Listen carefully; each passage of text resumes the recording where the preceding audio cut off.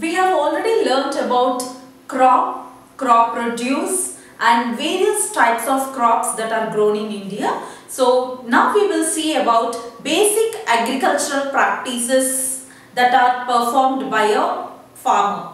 So now what is this basic agricultural practice? What do you mean by that? It is nothing but the various steps performed by a farmer to produce a good crop. We call it as basic agricultural practice. Now what are the steps that are involved? So the first step is selection of location and nature of the soil.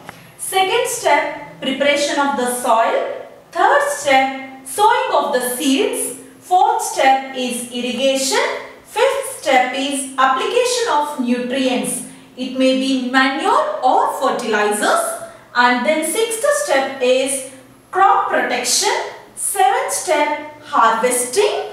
And eighth step is storage of grains. Each of these steps is equally important to produce a good crop. As we all know that plant needs proper sunlight, air and nutrients for its growth, the farmer has to take proper steps to ensure all these requirements for the crop to grow.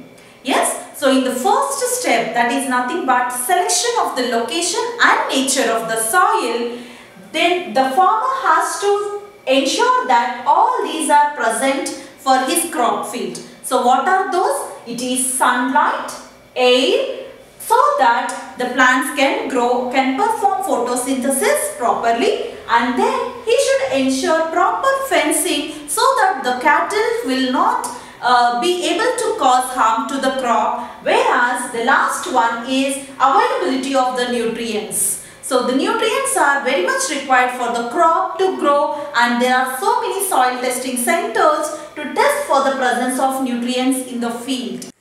The second step, preparation of soil, involves three important steps. That is, first one, ploughing, leveling and manuring. So what are the three steps involved in the preparation of the soil? That is ploughing, leveling and manuring. So what do you mean by ploughing? Ploughing is nothing but loosening the soil and turning up of the soil. We call it as ploughing. In traditionally, this plough, agricultural implement called plough is used to turn up the soil, whereas nowadays we are using tractor driven cultivator for ploughing the soil.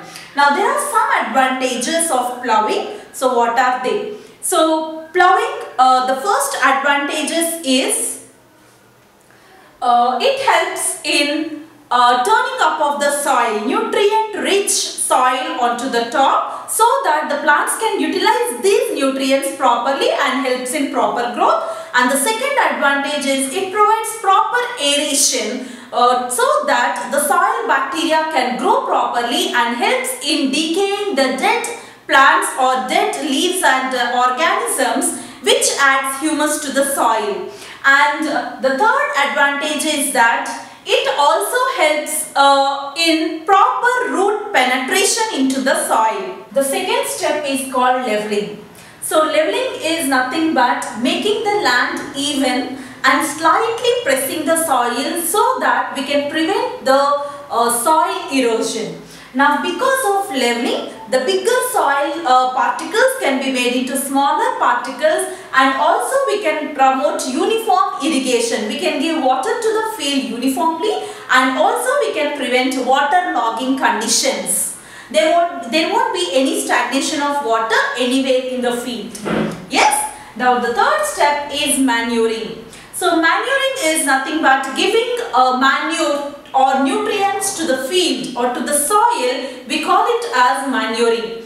So what kind of material, what are the different types of manures that we are using to give to the soil is farmyard manure, green manure and compost manure. So what are the three types of manures? Farmyard manure, green manure and compost manure. Coming to first, farmyard manure. So this farmyard manure includes the farm materials like cow dung, and it also includes this leftover leaves, straw, etc.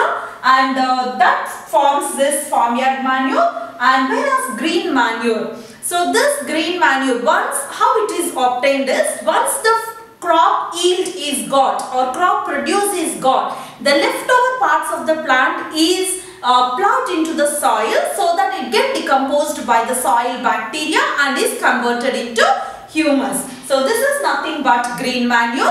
And the third one is compost manure. So this compost manure consists of the cattle shed waste as well as dry leaves. So these are the 3 steps for preparation of the soil, that is ploughing, then leveling and manuring.